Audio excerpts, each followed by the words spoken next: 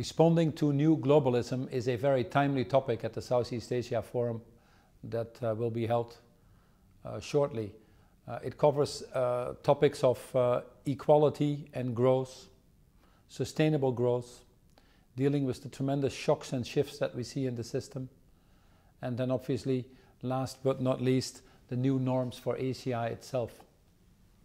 It is very timely because it's clear that with the population growth that we are seeing, with the increase in standards of living, especially in that part of the world, the strains on the world's resources will be enormous. And the topic of sustainable growth, equitable growth, will be high on the agenda. As a food company, we're specifically interested in the new vision for agriculture, dealing with sustainable sourcing of our agriculturally based materials, deforestation being an important topic on that. We simply have to look together, civil society, NGOs, business communities, finding new business models to address the challenges that we're facing today, and hopefully coming with some concrete action steps to drive ourselves to a little better world for all of us.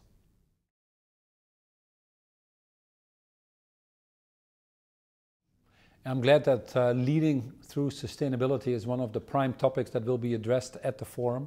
We're talking about the Southeast Asia region being a population of 600 million people, more or less, growing fast. And here, like anywhere else, the challenges of water scarcity, climate change, food shortage are hitting home as well. To find sustainable solutions to this have to be found at the regional level. Much like we launched the Green Growth Corridor initiative in Tanzania, we're looking to launch equal initiatives of sustainable sourcing in Vietnam, Indonesia, Thailand, and possibly some other places around there. The new vision for agriculture, which takes a total value chain approach, looking at the social, economic and environmental impacts, is a good guide to help us hopefully lead to a few concrete projects coming out of the summit.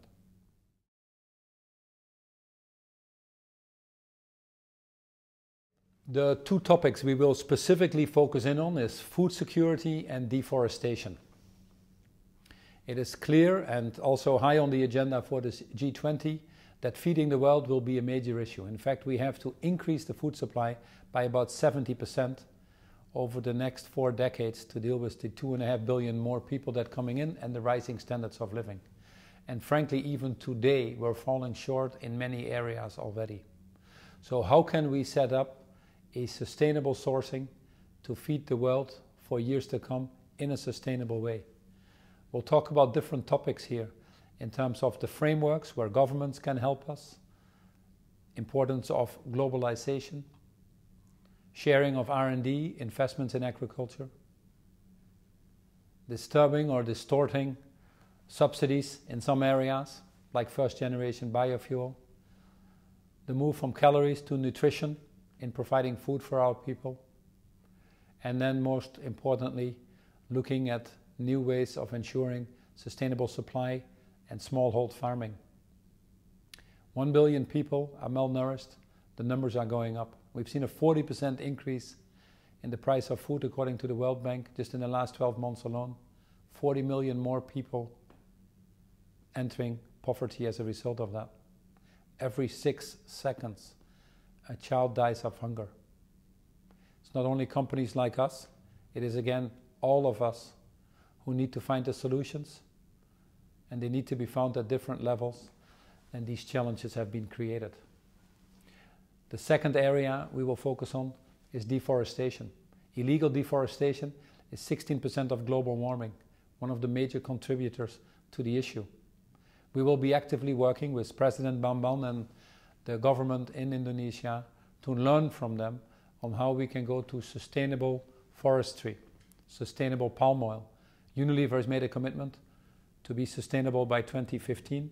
Indonesia has made a major step forward to call for a 2-year moratorium on deforestation.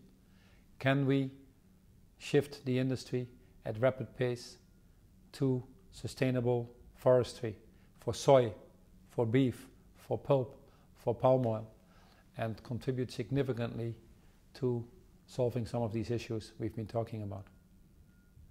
Last but not least, we will be focused on Project Laser Beam. What if many of the great companies in the world, together with NGOs and government, focus all their efforts, small and big, on a certain part of a region? We've chosen Indonesia and Bangladesh to lift a total population out of poverty. You might have know-how in the area of water, others in the area of smallhold farming, some in the areas of hygiene. Concentrating these efforts in one area and looking at it holistically will significantly increase the chances of success and creating longer-term environments where people prosper, where business prospers in an equal and sustainable way. I hope we also can use the Southeast Asia Summit to get some traction and some concrete action steps on that. Thank you, and I certainly look forward to seeing you in Jakarta in a few weeks' time. Thank you.